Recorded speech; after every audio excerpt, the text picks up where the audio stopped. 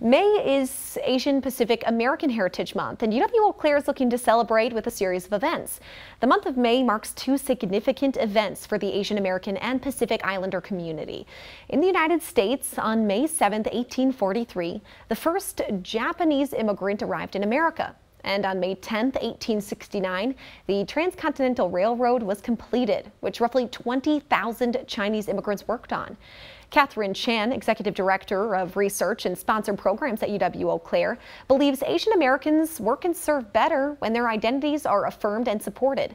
She also says it's important to remember the contributions the AAPI community has made to the U.S. Stephen Chu, he is a Nobel Prize winner in physics, and he served as the U.S. Energy Secretary. I think some of these contributions are not necessarily well-known facts. And we also actually have Roger Chan, who actually won the Nobel Prize in chemistry.